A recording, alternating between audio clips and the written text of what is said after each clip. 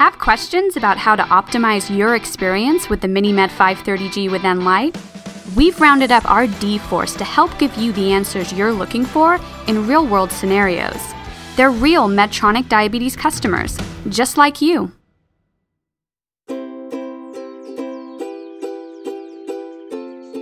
Hey sis, this is weird. My sensor reading is way different from my meter reading.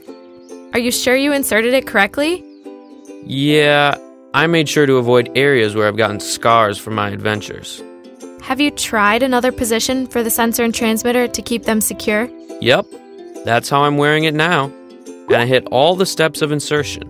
I even pressed on the bump in the green button and relaxed on the serter, like you showed me. Did you apply the overtape? Taping is important because it helps the sensor stay inserted for the best performance. I sometimes add one extra piece of tape if I feel I need more security. That's what I forgot. Wow, I didn't realize that tape was so important. Thanks. No problem. Buzz you later. Make sure to do it right the first time so you don't run into issues in the future. Okay, got it. Ready to go? Let's do this.